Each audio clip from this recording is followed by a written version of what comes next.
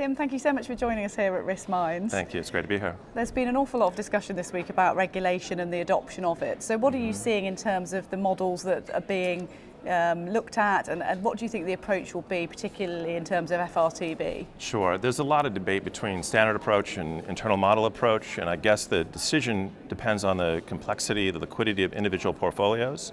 That's the obvious answer.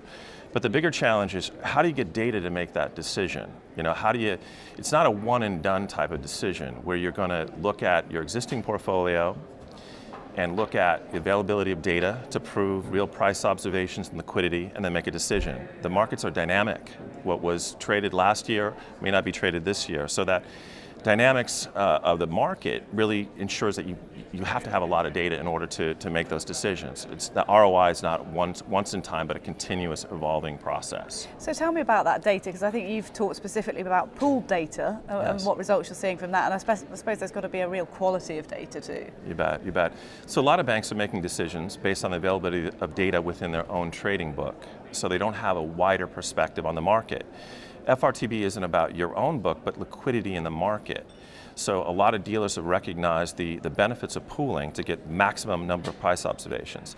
And there's no downside to pooling. So in our tests, in a white paper, we've shown between 40 and 80% of non-modelable risk can be reduced through pooling mechanisms.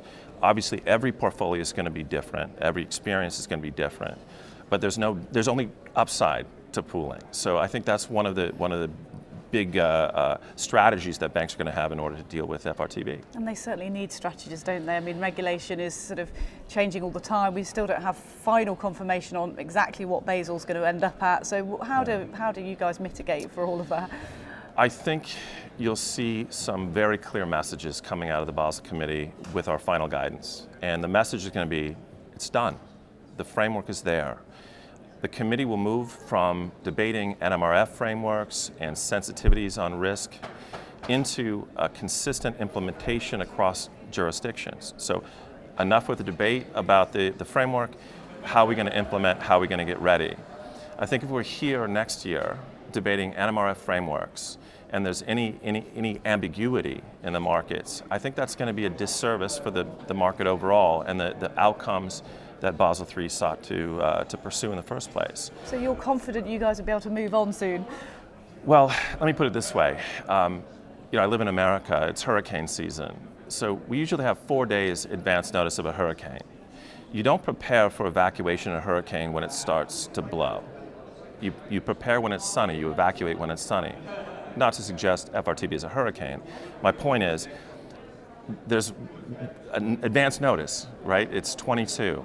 I think any ambiguity would jeopardize that preparation. So there's a lot of work to be done, a lot of models to be approved, and now's the time to get started. So we think that there's going to be a very clear message sent by the Basel Committee that it's done.